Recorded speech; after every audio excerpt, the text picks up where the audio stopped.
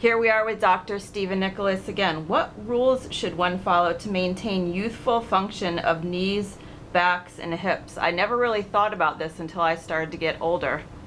Well, I think number one is reducing your weight. Maintaining an ideal weight decreases the stress on the joints. If you gain 5 pounds, the knees seem between 3 and 5 times body weight. So let's say you lose 10 pounds over your general weight. 10 pounds times 5 is 50, times 3,000 steps a day is a large amount of pounds that you're putting through the knee that you can avoid putting through your knee by just being the appropriate body weight, number one. Number two, maintain your flexibility.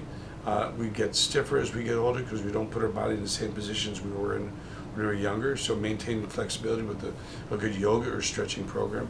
And number three, maintaining body strength, which is in a good weight training program. Thank you. Cool.